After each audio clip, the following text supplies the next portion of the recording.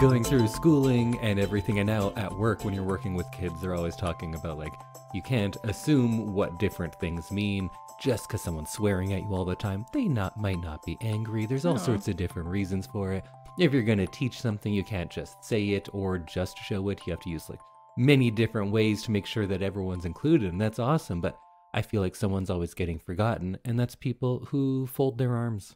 There's also, we still always teach, never fold your arms. Yeah. That makes you look like an asshole. Yeah. You can do all sorts of other things, and we're being very accepting of all sort of different neurodivergences, but if you fold your arms, you're a dick. Yeah.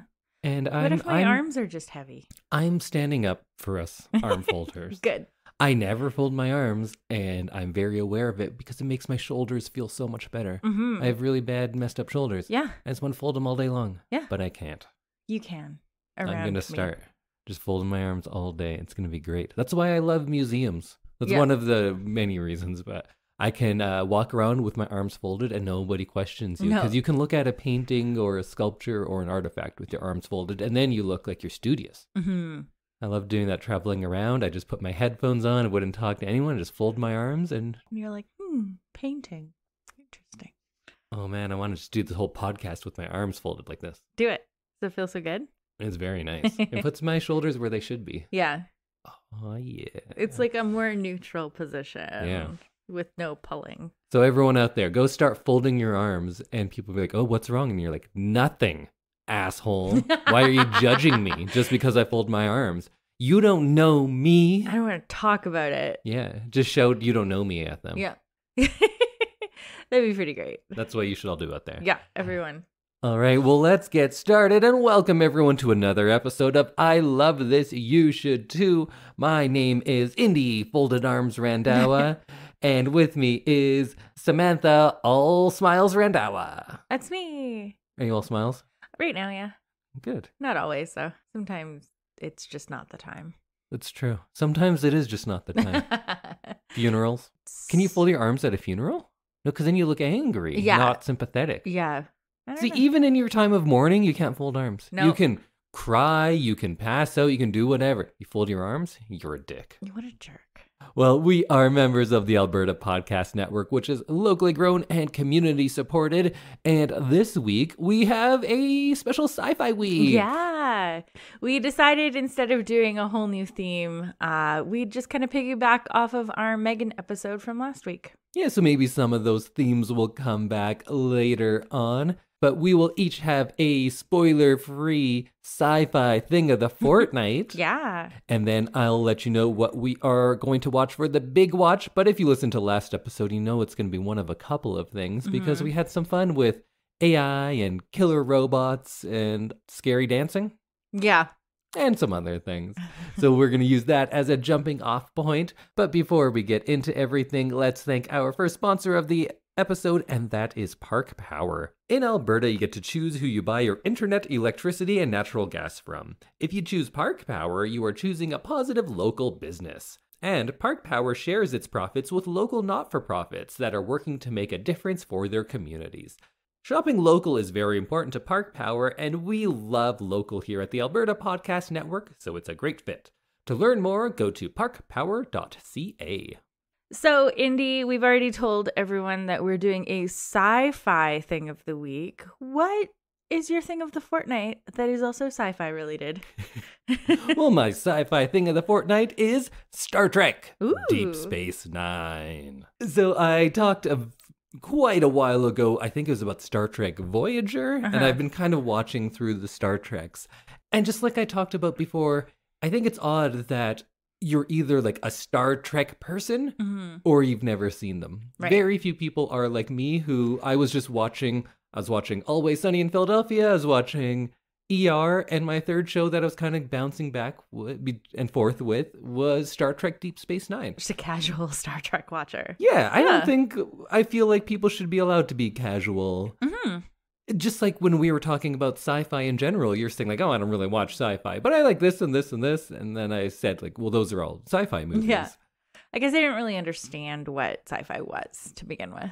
Maybe, and I think that's like with a lot of people. I think something like a Star Trek show, if you're not already into shows like that, you'll think that you're just not going to be into it. So from someone like me who is a casual Star Trek fan who just watches things here and there, this is why I think you should watch Star Trek Deep Space Nine. I think it might be my favorite Star Trek. Oh. I'm not sure. I do think it has the highest peak. Okay. The best 2 seasons of Deep Space Nine, I think, are the best of Star Trek in general. Oh, okay. Maybe other shows have a higher average. I'm not sure, because I'll have to continue my my watch and my journey. But I really enjoyed this one.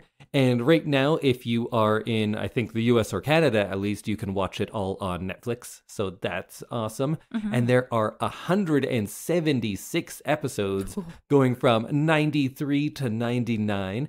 And it is set in the 24th century. And if you don't know anything about Star Trek, it's kind of like Earth is part of a United Federation of Planets. It's kind of a UN situation where they're not explicitly military. They want to just be about exploration. But you know what? Sometimes they get pulled into the military stuff. So I like the premise of this show because it is about an alien planet. And all of these plot points work great if you're just talking about a country as well. But I feel like as soon as it's extrapolated out into space, people are going to be like, no, it's not for me. But if you substitute alien with just a country of your choosing, it becomes suddenly more interesting to a lot of those people. So you can just do that. So it takes place around an alien planet. And these people, the Bajorans, have been occupied for many years by an invading force called the Cardassians. And they are stronger militarily, and they have invaded many other planets and conquered them. And the people are subjugated and essentially like enslaved, or at least working under these occupying forces. Now, when the show starts, there have been peace treaties and there have been accords reached, and the occupation is ending.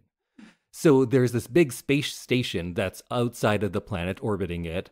That was where the occupiers always were. But now the occupation has ended, they're going back to their homeworld, and the UN, essentially, the humans, the United Federation of Planets comes, and they're just going to oversee things and stay in that space station. And a lot of times there's worries about this because the people who are coming to the space station are like, are we the new occupiers? This is like a weird situation that we're in. We're this provisional kind of government. But then they're just trying to prop up the Bajorans to do their own stuff. Like, you set up your own provisional government. But of course, there's warring factions on Bajor because there's this power vacuum because they've been living under essentially Nazi occupying forces this whole time. So now that they have the power back, there's a big power struggle going there. And sometimes they go to these outside forces, the humans, and they're looking for some sort of direction. But then other people are like, why are we bringing the humans in? We just got rid of some aliens that were taking over. Now we're bringing in new ones. And that's a really understandable thing as well. And then you hear from the old occupiers, and they're always talking about, like, look how much better you had it under us. You should be thanking us for civilizing you people. Right. And it's just very clear that that could easily be interpreted to so many historical things that have already happened on Earth. That classic argument of, we just helped you. Yeah. And like, we would have gotten here without your help. Yeah. You set us back. You just tried to make us in your own image. And you think that is better, but it is not. Mm-hmm. And to many outsiders, maybe that does look like progress, but it wasn't progress on their own terms. Right. Interesting stuff. So that's what gets me into it, because you're starting out with a very good premise. And then there's also like terrorist organizations coming from the planet. Oh. And they're like more minor villains on their show. But you get some insight to them, and they have had their homes taken away from them. They've gone through all of these giant wars, and now they're fighting back, and they're doing it on their own terms. Mm-hmm. And so you kind of have some like empathy for them as well. Meanwhile, the kind of hero of this show does commit some light war crimes as well. Just some light war crimes. And then that leaves us to deal with, well, he is the hero of this show, but then again, are we on board with this? It's for the greater good, but at what cost? And then the show deals with religion a lot, because the people on the planet are very, very religious. But then some other people go like, oh, those people you believe are gods? Those are just different aliens. And then everyone's like, well, what's the difference? Are they powerful? Do we can still believe in them? And we start talking about like what religion is, what the nature of God even is. And that gets into some really interesting places. But then meanwhile, on the space station, sometimes you just have an episode where like all the aliens working at this bar, they just try to unionize. Oh. And then we just have an episode about trying to unionize a bar. Fun. I like that. There's a lot of pro-union stuff in it. Like, I think I've said to you, and you probably have no idea about the context, but we watched something with Colm Meaney, who plays Chief O'Brien, and on a different show. And I always say the line about... like, oh, was your father a hero? And his response was like, no, he was much better. He was a union man. And I love that. But then when there is war, and war does break out on this show, it's not just all about spaceships shooting each other. Sometimes we see when the war is happening, we go down to those shop owners and we see them like boarding up their shops and thinking like, oh, this again. Like I've lost so much from all of these wars. We go down to the teachers and their schools are being closed and they have no idea what to do for their children because they can't help them like they used to. Mm-hmm. We go down to the civilians and the fear that they have of this impending war, or they're watching TVs and hearing that these peace treaties that they have been working under are coming to an end. And there's like a palpable fear about that too. Oh. This seems very like real to life. It is. And I think people dismiss shows because there's like spaceships or aliens, right. But it's not going to be good unless you make it real to life. Mm-hmm. And I think the creators of this show definitely know their history, and it shows in this.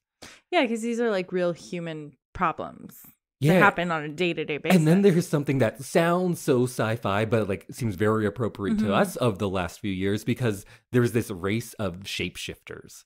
And then they can look like any person and they start infiltrating Earth. So then high-level people are getting blood tested to make sure that they are, in fact, who they say they are. And they're not shape-shifting. But then all of the people on Earth are like, what? This is encroaching on my freedoms.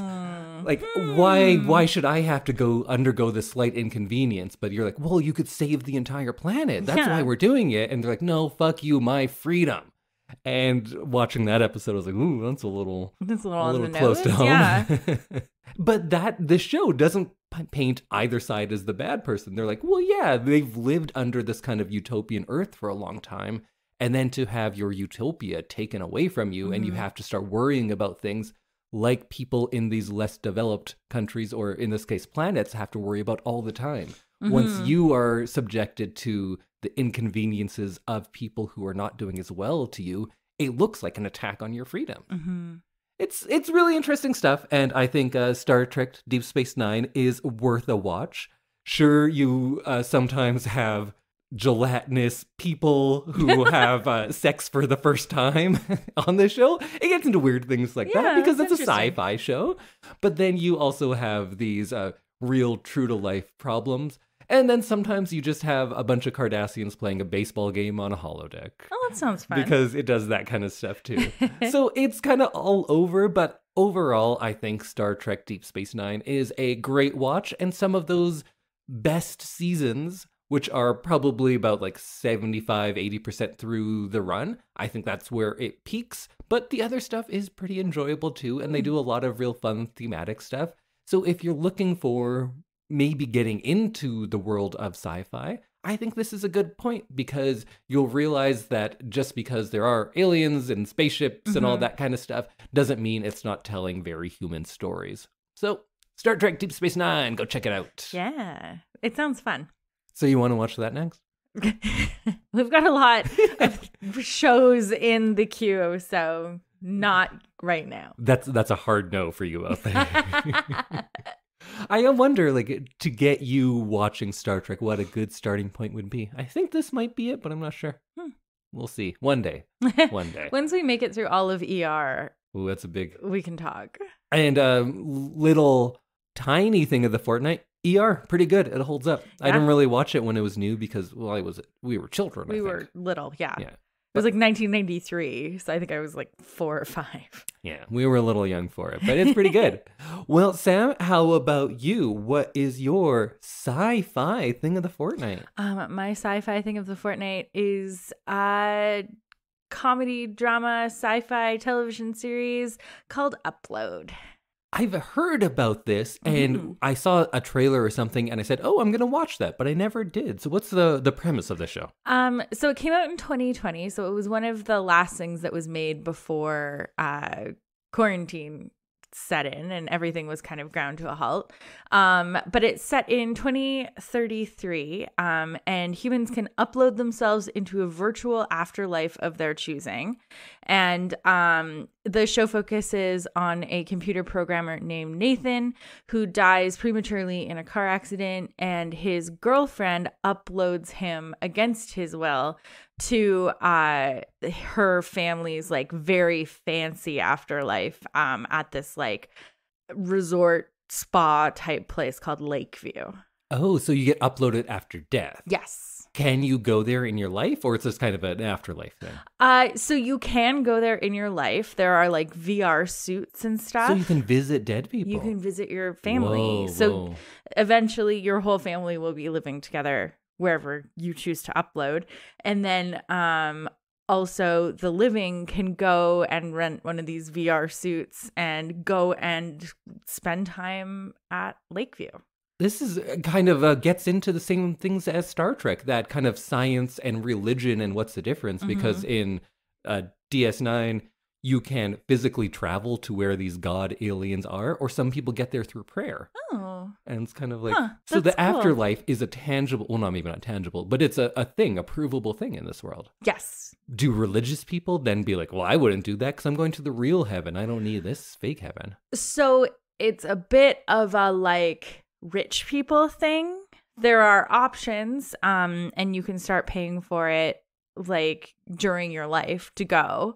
And then there are like ranges of plans you can buy. Right. So there's the people, they call them 1 gigs, who have 1 gig of data for the entire month. And once their data's done, you're just grayed out and you just like sit on your bed until the next month's data comes through. Oh, interesting. So you can still be poor in the afterlife. Yeah. Oh man, this is stressing me out already. Yeah. So you kind of get to see Nathan come to terms with the fact that his girlfriend, who is still alive, has like almost complete control over him because she's basically bankrolling his afterlife. So she can choose basically everything that he does or has access to. So I thought that was really interesting because he doesn't really have any control. And then when he does gain control, he realizes how good he has it because he ends up becoming a 1 gig person. This is a great premise. I like that a lot. It's super fun. There's like customer service jobs for the living to be people's, they call them angels. And so you can call on your angel and they can like help you with stuff or buying things or explaining what the afterlife is. And so Nathan kind of becomes friends with his angel named Nora. And it's really interesting to see the different kind of power dynamics in the show. It seems like there's also shades of The Good Place and Beetlejuice in here a little bit too. Yeah, and you can like people in the afterlife who are rich, because we're at a very rich afterlife location in the show, and you can see people they can pick at what point in life they want to be. So if you died at 95 but you want to be 30 forever, you can. So did you spend time thinking about it yourself, what you would do? Yeah, I did. So I don't have a great answer because I'm just hearing the premise now, but I'd like to hear, would you go to this given the opportunity? I think so. I don't know that I would. I kind of like the finality of death. Like I just want to rest. Although if you're living like a full restful life, then maybe that's all right. It's like living at an all-inclusive resort in like rural Ontario, like cottage country. But you have absolutely everything you could ever want. But you can't go to other places? No, you can't. Oh, I don't know. I think I would definitely go for like a trial period after death, because like what's the worst that could happen? And then you could always pull the plug? Yeah. Okay. Yeah. And I'm assuming you'd go with like the best package you could afford. Yeah. You're not going to be a 1 gigger? No.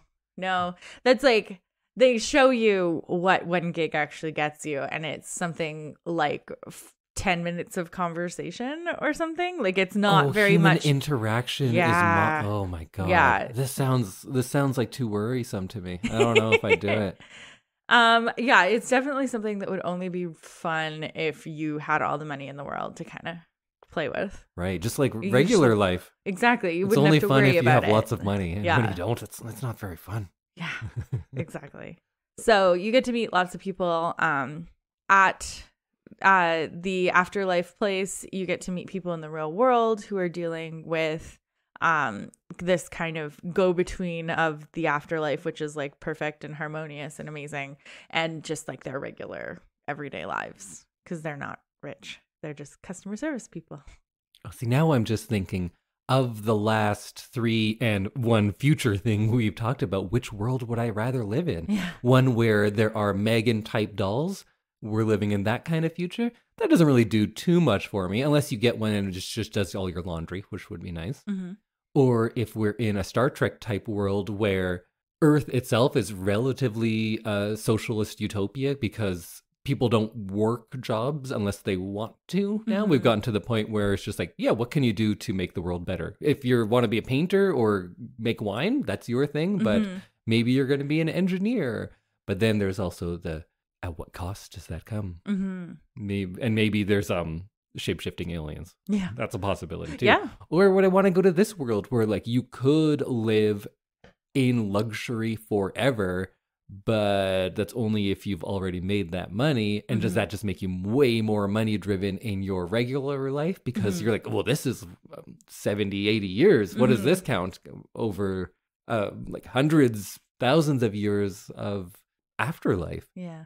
Do I just make money now? Or can you make money in the afterlife? I don't think so. Oh. So eventually at some point, everyone's afterlife comes to an end because your money runs out. Yeah. I think you have to have the money like ready to go. Yeah. Like you have to be able to say like, oh yeah, I can have like a full afterlife forever because I've put my $1 million up or like whatever it costs. The idea that I would have to save money for death, that stresses me out. Yeah. Yeah, that's pretty stressful. You also get to see Nathan and his girlfriend. You get to see how, because one's alive and one's dead, Nathan's basically expected to like just like wait around for when she visits. Right. And he's like a pet? Yeah, basically. And Ingrid's out in the world and like has friends and a life and that kind of thing. And so that you get to see some of that kind of tension of it just like, sounds like... are you seeing like actual real life people on dates, or are we like forever? It sounds like a metaphor for having a rich friend when you're not. Yeah. You just sit around and wait and like, well, all I can do is this. And if you grace me with some of that money, we can do the fun things. But I'm just trying to make my own in this little gray room. Yeah. Yeah. And so this is an Amazon show, right? It is an Amazon show, yeah. And there's 2 seasons of it. And it was renewed for a 3rd season. Oh, interesting. So, I thought it was all done. No, I'm quite excited about the 3rd season. Any idea when that comes out? No, there's no date so far, I believe. It's just gonna happen. I guess when you're streaming, you don't have seasons on a schedule like network TV does. And because of the pandemic, the 1st season came out in 2020 and the 2nd season didn't come out until 2022 because there was, a work stoppage. So May 2022 was when it was renewed for a 3rd season. So hopefully soon. Cool. Well, go check out Upload. Is that what it's called? All right. I think I'm going to go watch it. Good. It sounds good. It's fun. It's a fun show. It's like light. It's not super heavy and dark unless you really start to spiral and think about the which is clearly what's already happening. Yeah, you haven't even watched the show yet. You're already like, this is so depressing.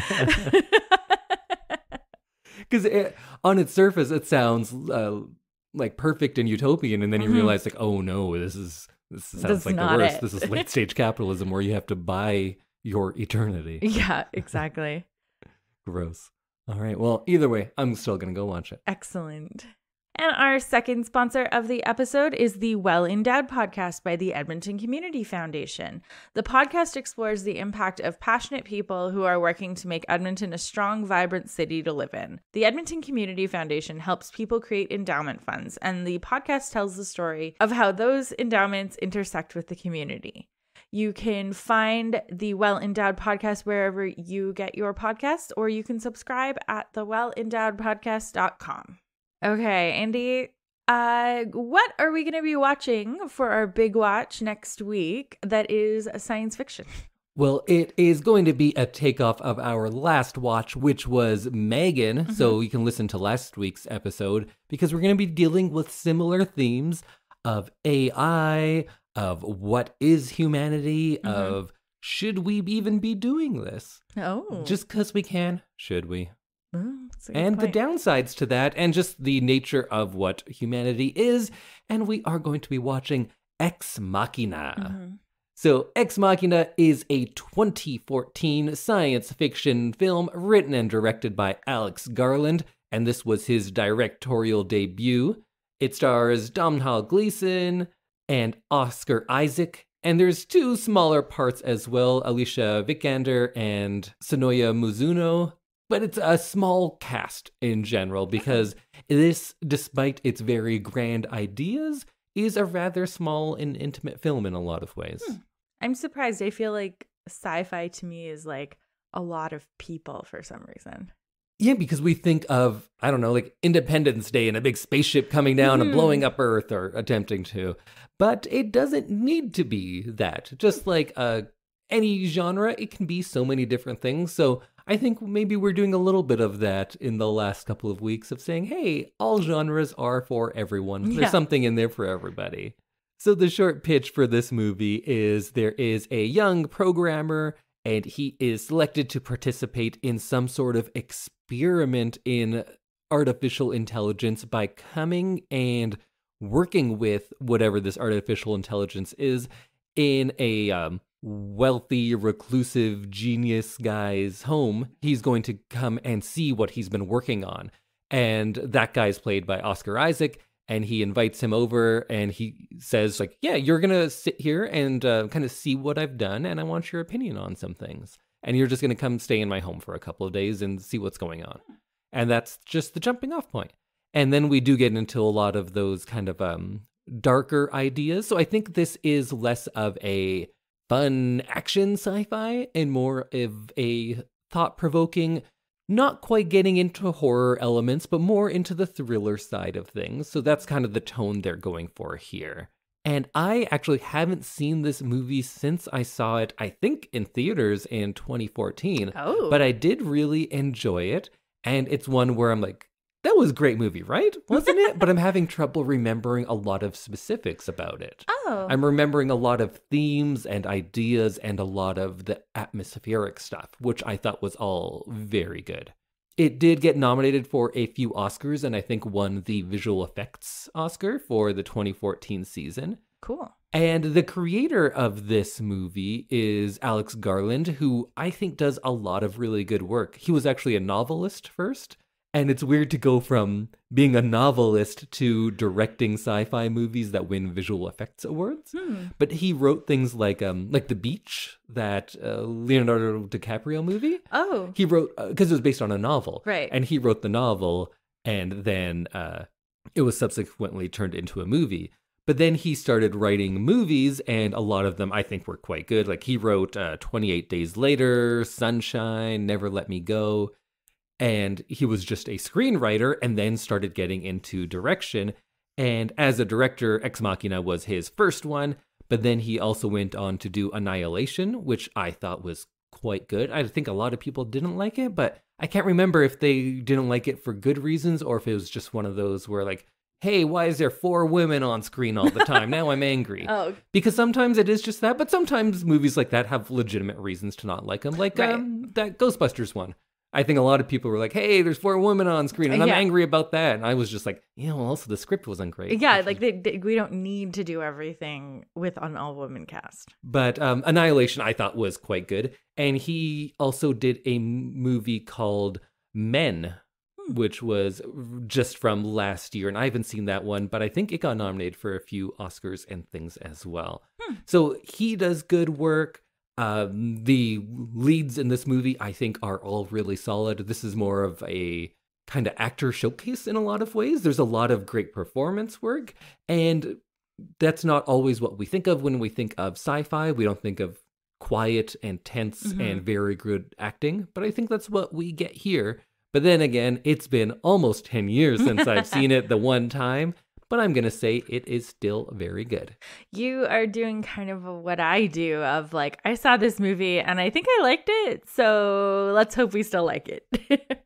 And a good thing for a lot of people out there is that this is a relatively easy movie to find for free. Oh, nice. So if you do have Prime Video, you can watch it on there. It's also available on Tubi, that free app. Oh, yeah. So it'll have commercial breaks in it, but still you can watch it for free. And I think it's also available on those two big library streaming apps in Hoopla and Canopy. Nice. So you can watch Ex Machina all over the place, and you can also probably just get a disc from your local library or what have you. But we will be watching, I own the Blu-ray, so I must have really liked it because I went down and bought it after watching it. So we'll be watching it on that. I look forward to seeing if you still like it next week. Yeah, me too. So go check out Ex Machina, and we will be talking all about it next week. Awesome. Bye, everyone. Goodbye. I